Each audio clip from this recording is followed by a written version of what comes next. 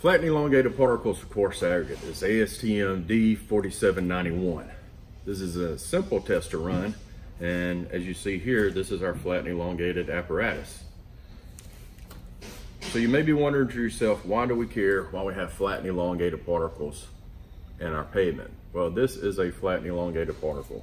And if you think about it and look at it, these tend to be very brittle and break real easily once they're put into pavements. So that's why we do not want them in our pavements, because they will not stand up and last. If they make it through an asphalt plant, they'll probably get broken by the roller, or they may even also get broken up while they're going through the plant. So that's why we run this test, to make sure we do not have a lot of these particles in our pavement mixes. So the apparatus, you can run at different ratios. It's a 2-to-1 ratio, a 3-to-1 ratio, or a 5-to-1 ratio. Depending on the agency, depends on the ratio that they use. What I'm going to demonstrate here is an apparatus set up at a 5-to-1 ratio. And the way you change the ratio is just take the screw out and put it in the ratio you need to test. But as you can see, this one's set to run a 5-to-1 ratio. Test is easy to run.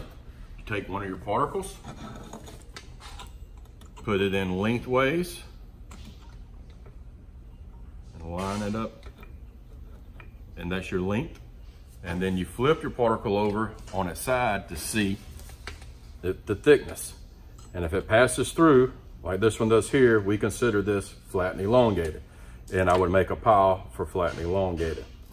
Same way with this particle here. Put it in lengthways, turn it sideways to its thickness.